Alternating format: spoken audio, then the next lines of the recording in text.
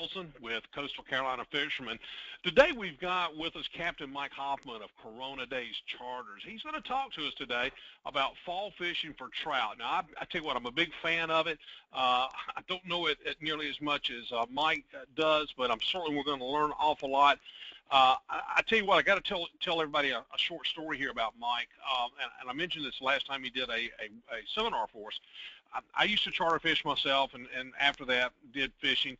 And one day I was out fishing back in behind one of the barrier islands, and I noticed this guide over here, and he and his people on board just kept pulling redfish in, hand over fist. Well, we're not more than 200 feet away, and we're catching nothing. I mean, I think we get a flounder or undersized flounder or something like this. Well, this guy, I mean, they're just like as fast as I can pull them in the boat. And these were some really, really slot-sized, nice redfish. I look at the side of the boat, and it said Corona Days. Well, had to be Mike Hoffman.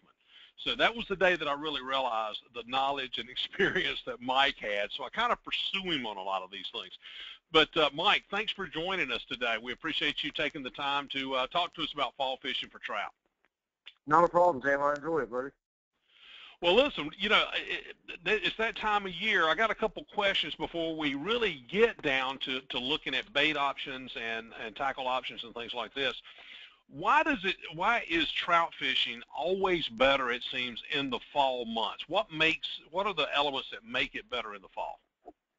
Probably mostly the water temperature has a lot to do with the way it is here. You know, in the river, they seem to tend to stay there more in the summer months.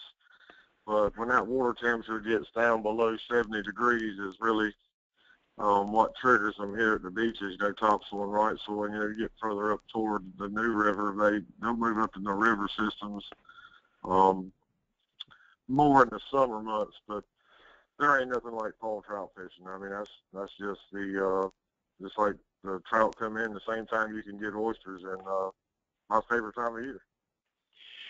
You know, it's great. And don't you find the bigger ones coming in the fall months? Is that not pretty much the case? Well, there's an early run in September, and mid to late September are real big fish. And then you'll see some of the smaller ones come in, you know, the 16, 17-inch fish will come in. And then toward Halloween has always been the day to fish for me for real big ones also. Seems like that moon just triggers the real bite, you know, the bigger fish. But early in the morning before the sun gets up in September, the last 2 weeks of September seem to be really great for trout fishing also, especially the bigger fish. I got you. Now, I hear a lot of people talk about the salinity matters. I know I live up one of the larger rivers, a good many miles away from actual salt water, but it is brackish water. But I noticed that when it rains and it kind of washes away the salinity, the trout fishing drops. But when we've had some dry days, the trout fishing up the rivers tends to be better. What's your conclusion on this? What's your thoughts on it? Well, I think that, well, I mean, I know you can mark them even though that they're not biting. They'll find that thermocline no matter, you know, what the salinity is. There's always a temperature change and a salt content change. And say in 10 feet of water, there could be 3 changes. And those fish will find, you know, suspend or sit on the bottom wherever that thermocline and the salinity is right for them. And they just won't eat because it'll be such a small area for them to be in. And that's why whenever you start getting into a lot of muddier water and you know, a lot of rain, that trolling seems to be a little bit more the way to fish because you keep it in that small strike zone. You know, you can, you know, slow down or speed up, and when you get bit, to stay at that constant speed, and it'll keep it in that thermocline that they're sitting in a little bit longer than casting it. But they stay there. They don't really move. I mean, if they're in the back of the creeks and you get a lot of rain, they'll move around, but you can still mark them in there. They're just not feeding. They'll be stuck on the bottom or in a thermocline somewhere. Around here, a lot of times what we have is too clear of water, and that's when the late morning or early morning and the late afternoon really comes into play on fishing for them. If you got crystal clear water, they're not like reds. It's hard to sight fish for trout. Okay. What are we looking for? What kind of conditions? We talked just about salinity and what kind of and clarity. You mentioned that they're not really good around the real clear water. What other conditions? Any kind of particular bottom or and what kind of environment do they like? I try to key on the first one or two creeks closest to the inlet, closer areas to the waterway and underwater points and oyster bars is where I seem to do most of my best fishing at. If you have a hump that's close to a point or in a curve, and there's a lot of that stuff around here. If you find an underwater point with the current running across it, I mean, the trout eventually going to sit there, but the way it is around here, there's so many people fishing. You got to finding those underwater areas that isn't visible is the way to be productive. Not getting them beat to death. But I think underwater points are probably my favorite thing. Oyster bars or even just sand points are my favorite things to look for to fish on. Okay, back up in the creeks. I mean, I know there's underwater points there, but are they pretty productive also, or do we need to stay a little bit closer out to the bigger water? I like to stay out closer to the deeper water. The creeks get beat to death. Lake uh, parts of the year you can catch them in there. After December, January. If what's left is what I'll go key in on those fish there. But I'm sort of like staying in between the waterway and the inlets. It's just for bigger fishing. I mean, there's big fish in the creek sometimes, but you get a lot more traffic with migrating fish around the inlets and those first creeks, closer to the inlets, by the waterway.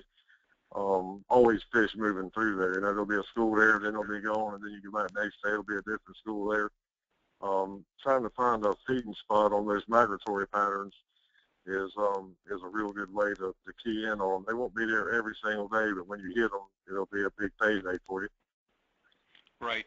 Now, we talk about fishing in the fall. Let's talk about year-round fishing for trout. They're one of the few species that you really can pretty much catch them year-round. Isn't that pretty much correct? Yes, sir. In the summer months, they catch them in the river all the time. I don't do a lot of fishing for them in the river in the summer months because it's so hot there.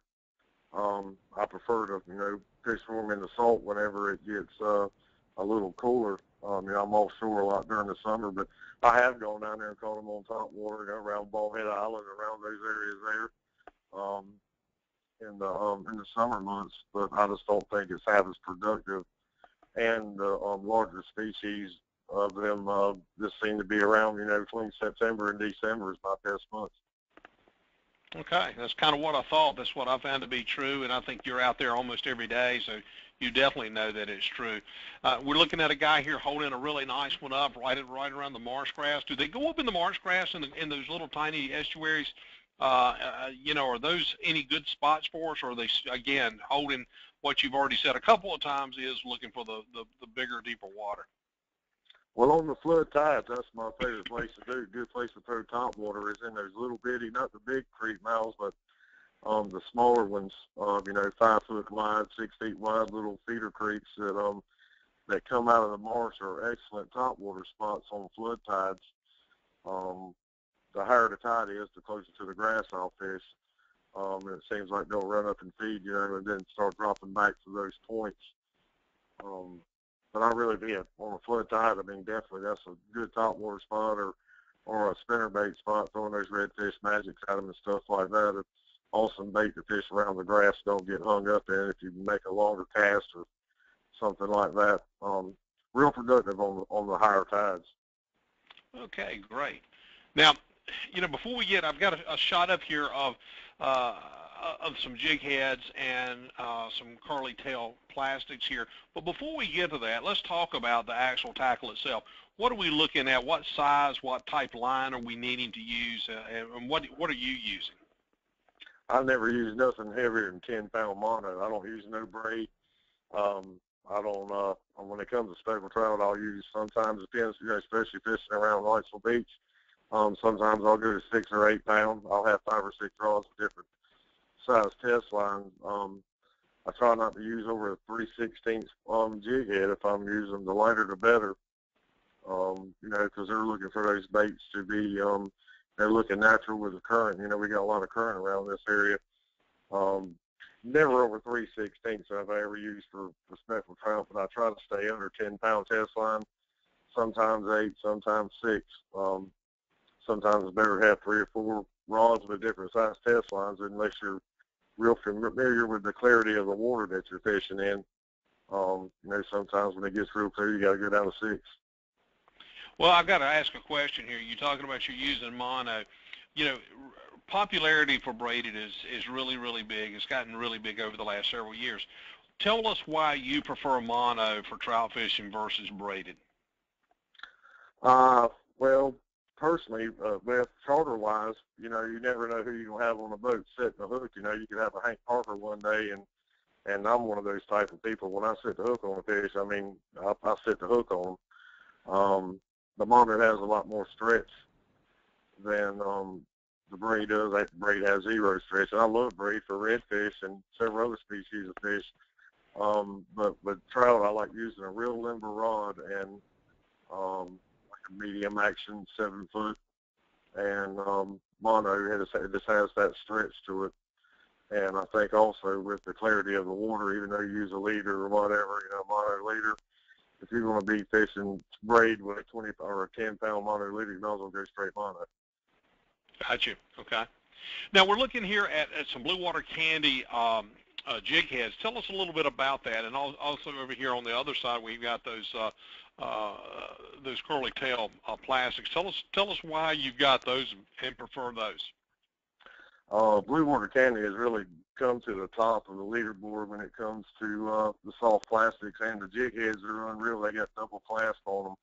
You don't have to worry about them. We call it pulling your pants down. When the lure comes off the hook, if you get a pinfish or something, come grab it and pull it off. They got double clasp on them. They really got the jig heads down pat, and those are the ones that I use for trout. I'm just old school. I don't like painted heads. I like those old school type jig heads right there. And they started making a bunch of soft plastics with swim baits and curly tails. And, they're just now starting to get out good here the last 6 or 7 months, but they're awesome baits. That a couple of the companies quit making the Christmas tree color, and Blue Water Candy picked it up. And if you ain't got a bag of those in your arsenal when you're going trout fishing, you can just about hang it up. When they don't hit nothing else, that's what they'll take. But Blue Water Candy does now make those Christmas tree grubs, and I'm glad they did, because when they stopped making them, Gotcha quit making them. I didn't know what I was going to do. Yeah, Jody's bailed us out a lot of times with coming out with some great innovations or replacing some great innovations. He's awesome, man. He's absolutely awesome. Yeah, he sure is. Okay, well now we're looking at some chartreuse paddle tails, some more plastics here, and also the Strike King Redfish Magic. Now you mentioned that earlier. Now obviously it says it's a redfish lure, but you're using this for trout also. Yeah, you can take those same ones right there, and I like using a Colorado blade for redfish, and Captain Lee Parsons is the one that showed me the trick on putting the smaller willow leaf blades on them for trout. And it's a real, especially on the higher tides when you're fishing in the grass. I fish a lot of mirror lures, MRs, and top waters, and you get in that perfect spot, and there's a piece of grass floating by, and you get hung on it, ruins your stuff. With those spinner baits, when there seems to be a lot of grass in the water, trash and stuff, they don't do that. I mean, you can let them sink, or you can pull them across the top. They're real, just something else you need to have in your arsenal, when you're fishing around structure or grass like that. It's hard to bring a mirror lure or something across the sandbar on a lower tide for that thing there. You don't have to worry about hanging it. You can put any color on there you want if you're catching them on pink, or if you're catching them on black. You can put your favorite swim bait on there. You don't have to use the stock one that comes on them. Or you can build your own. I've got a bunch that I've built myself at the house. They're pretty versatile baits for trout and redfish. And the cool thing about it is, most time when you're out trout fishing, you'll hang reds on it also. Yeah, exactly. Now I'm looking at these paddle tails over here. What? Tell me, are these your favorite colors? I'm looking at a couple of pinks and a white here. Is that what you prefer to use? Yeah, one of them is a ball-tailed shad that's made by a company in Texas, Kelly Wigglers, and those things are unreal. I tell you, for trout and for stripers, they are one of the best baits that I've used soft plastic-wise. Um, they have a lot more action when you're, especially early in the season when the mullets are bigger. Um, they have a lot of action to them. And I try to use those early in the fall, and as the bait dies down, that's sort of what I've done. I put them in order as I use them in. Use the bigger baits in the early fall, and then drop down to the smaller swim baits, um, the bass assassins, and also the blue water candy paddle tails that they make now. As toward the end of the season when the baits get smaller and almost completely gone. Gotcha. Okay. Now, I can't believe I've got all these pictures of your tackle box here, man. You have stack after stack of these things in here. A lot of these are top water lures. Tell us a little bit about what that arsenal's all about. Top water skeeter walks is by far my favorite one to use on top water. Every now and again I'll use some of the like a pencil popper or something like that, but the bright orange and the chartreuse and the see-throughs are definitely my favorite baits for trout. Sometimes I'll use the big ones again. I'll use them early in the season and drop down to the smaller ones, as the bait thins out. About mid-season I'll have one of each tied on, just to see what they're going to do. But the chartreuses and the bright orange are definitely two of my favorite baits on those. Okay. All right, we're looking at another one here. We're looking at some. I think we pretty much covered some of these. It looks like you got some bomber baits here and stuff like that, and it looks like some mirror lures here as well. So you just kind of you just try it out until you find the right niche, correct? Yeah, well, I've got my favorite colors that I use, but when I travel, I go to Florida and other places like that too. There's different colors for different spots. The river's definitely different colors, and on the mirror lures, that TT52 and the TT21 are two of my favorites on the TT models, and I think there's also some pictures of some MRs on there. The MR17 and the MR18 are two of my favorite colors to use here. But as you go to the river, the Halloween colored and the purple demon, all of those things seem to work there. So, the best thing to do is just go, try it out, and you need to have an arsenal, when you're trout fishing, how those things are. It seems like every time I go and they're not wanting to bite, I'll have one lure left, and that's the one they want that day. Exactly. Exactly. Now, let me ask you this. We've talked about some lures here. I know that from time to time, things like live shrimp are popular. Do you ever use that? Or I think I know the answer, and I think I know why, but tell us what your thoughts are. No, if I got clients don't know a whole lot about fishing or just want to have fun, I'll take and catch some live shrimp. But personally, and with most of my clients, I'm all 100% artificial, just like with largemouth. I don't know, it's almost like a personal battle with those two fish that I've had since I was about 5 years old. And I just don't like using live bait for them. It's a whole lot more interesting, and they'll eat them. If you get on the right school of fish, you can catch just as many on artificial as you can live bait as long as you're on the school.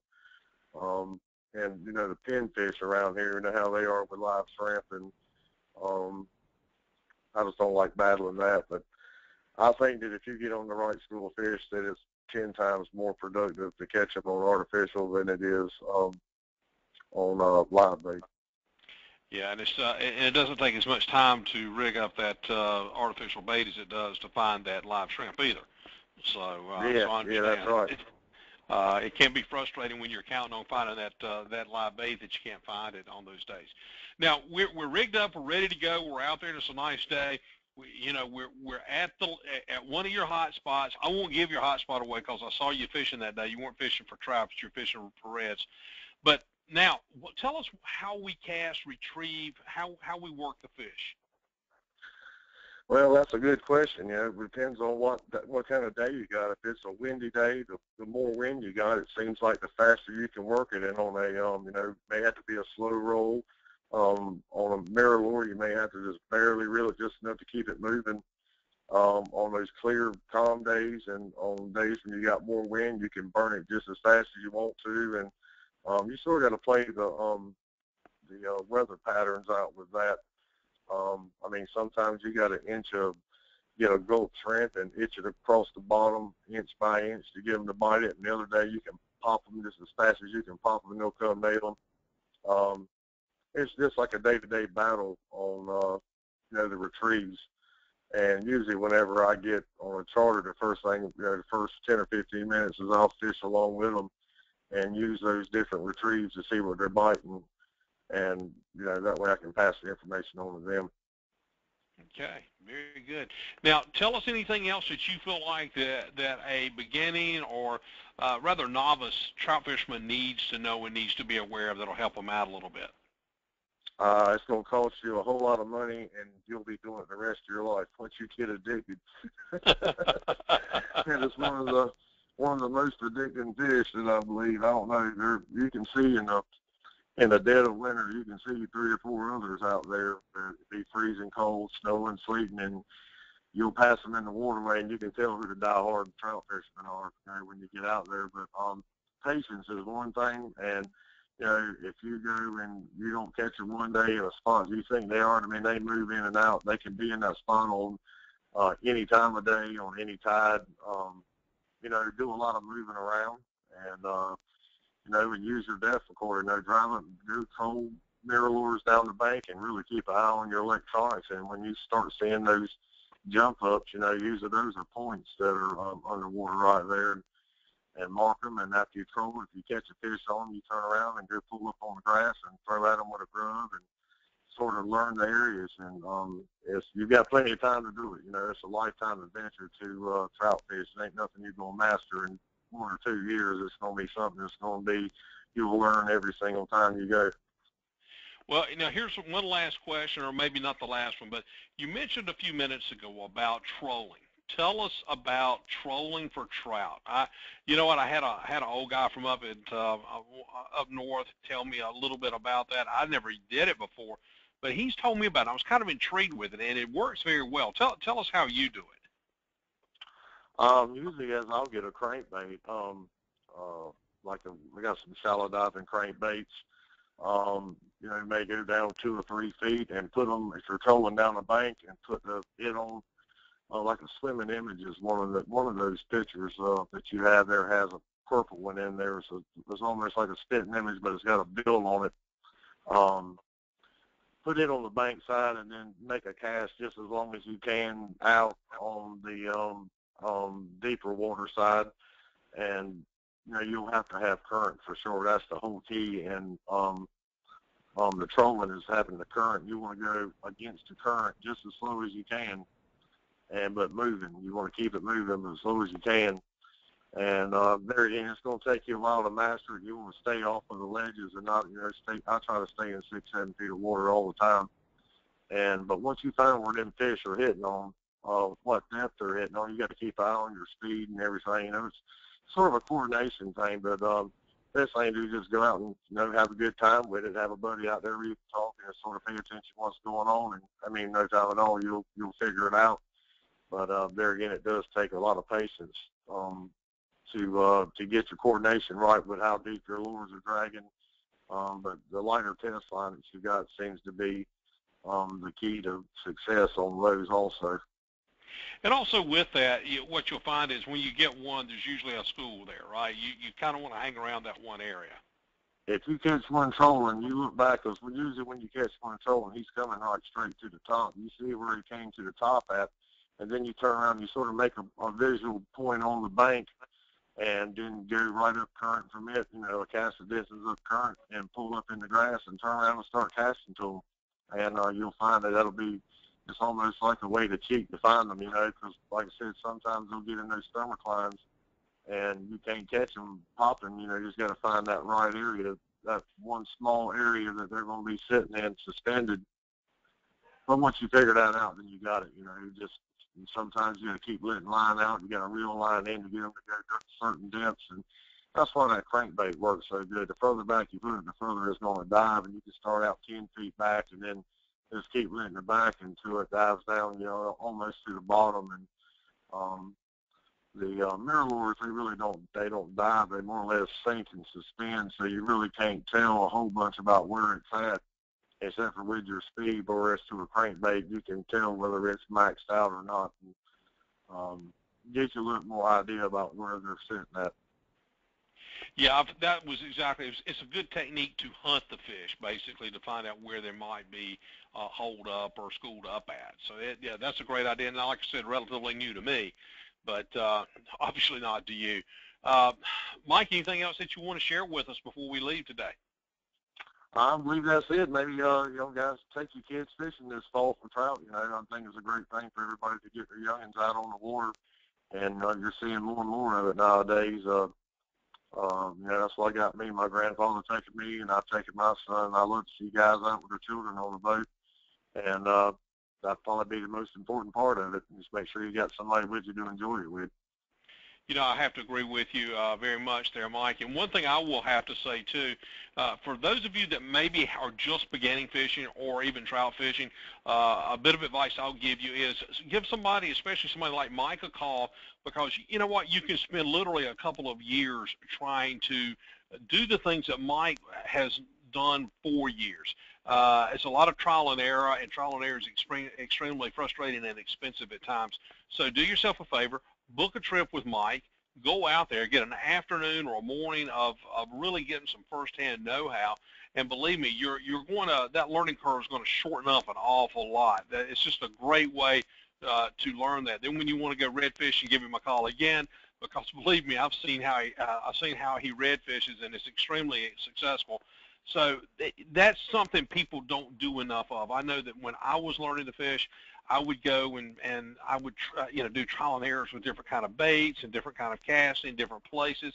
But you can go with somebody like Mike, and the next time you go, you're going to be a lot more successful than you were the time before. So, Mike, thanks a lot for joining us today. We really appreciate your time as well as your expertise, and good luck to you in the future. All right, Tim, I sure appreciate it, buddy. You're welcome.